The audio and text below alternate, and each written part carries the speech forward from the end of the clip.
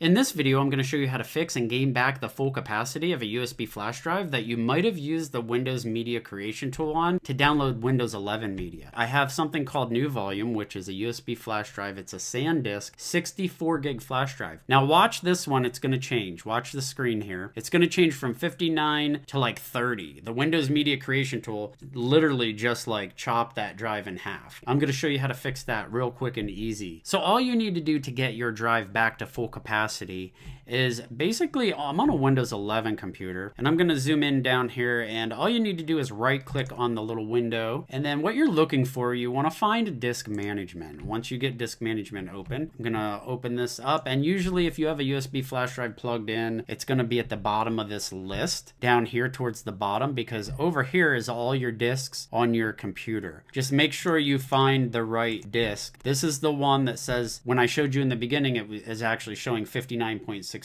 and it changed to like 30, which is this one right here. This is the Windows partition that it created. So we want to get back to this full capacity, which is 59.63. So all you need to do is right click on it, go down, and you want to select delete volume.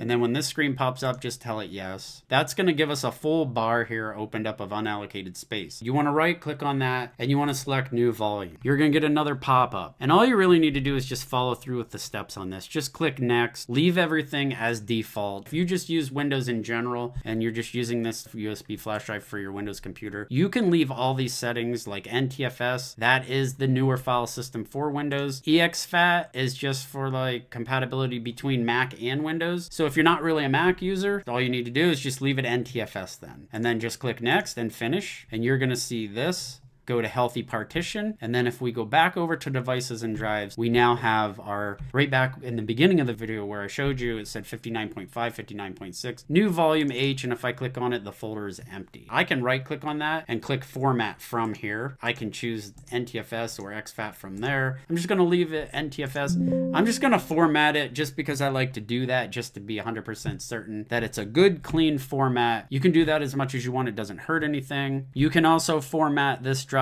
right from this screen here by right clicking on it and selecting format and going right through this screen here. It shows you everything.